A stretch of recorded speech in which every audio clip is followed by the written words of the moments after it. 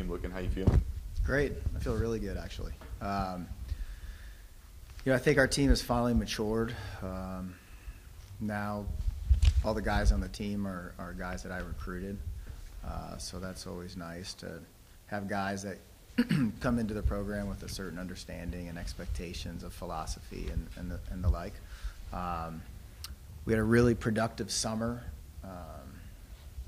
95% of the team was here, getting extra workouts with the coaches and spending time in the weight room, and worked our summer camp. So all the guys were together working on a common goal, and for us that's huge. A few years ago it was kind of willy-nilly who was here training and such. So putting that work in together has not only made them better athletes and fine-tuned their game, but they've also come together as a team. So that's really big for us. This year we have pretty solid leadership.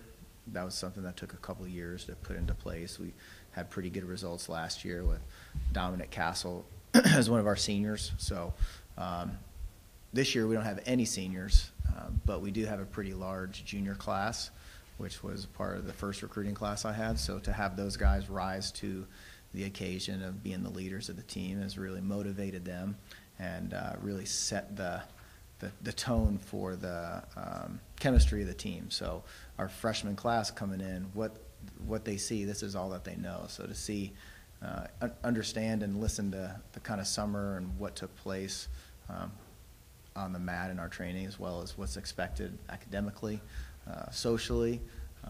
So yeah, that's a big part of the reasons I feel pretty good. A big addition this year was Mike Evans, one of our new assistant coach. He was a 3-time NC All-American at Iowa. So to have him coming from one of the storied programs is really huge for us, and the guys have really adapted well to him, and he certainly helped me out and Coach Sentes out in all of our efforts, from training to recruiting and the like. So yeah, we feel really good about the environment this year. Perfect. Is the Pac-12 just as competitive as I think it's a lot tougher, actually. Oregon State is the returning champs. They're strong and they're young. Arizona State had the #1 recruiting class in the country, so they're really strong. Stanford is strong, who we'll see in a few days. Boise, yeah, I mean, if you look at the conference across the board, everybody's better. So that makes it competitive, but that's good for the conference and good for our guys to see that level of competition.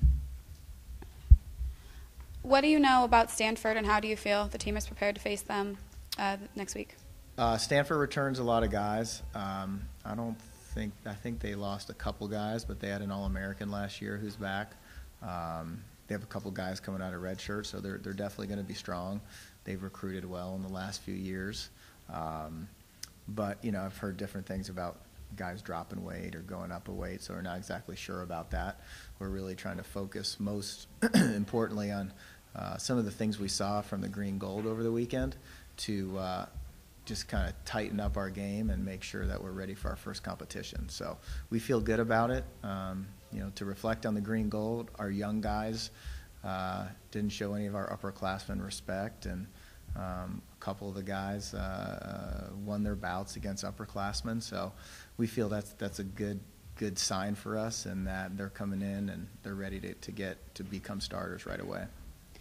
And is it exciting for the team to start off at home in the UU Plaza against such a tough competitor? Yeah, that's become a really exciting thing and event for our team to look forward to. So it always turns out a larger percentage of students because it's in the afternoon. But to have people walking by and take a few minutes to either watch the whole duel, or we've had lots of people like a girl whose brother had wrestled in high school, or some guys who had wrestled in high school, and it's a way to kind of bring them into our program and to let them know about the program here at Cal Poly. You've got some really good teams coming in this year, don't you? With Stanford and Duke and Oregon State, Arizona State, Boise State. I mean, those are some of the best schools in the country, aren't they? Yeah, the Pac-12, as I said, is really strong this year. We wrestle Old Dominion. We have, as you said, Duke is coming in. I don't know. I know we haven't wrestled them since I've been here.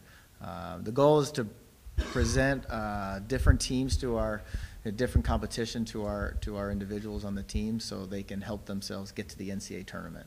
So the way they determine that is just like college basketball. We have an RPI, and so the better the quality of competition that our wrestlers defeat, the more likely they go into the coaches' rankings, the more likely they have an opportunity to have a higher RPI and thus qualify for the NCAA. So, you know, at the NCAA tournament, it's the best teams in the country, so we want to make sure we're seeing those guys throughout the season.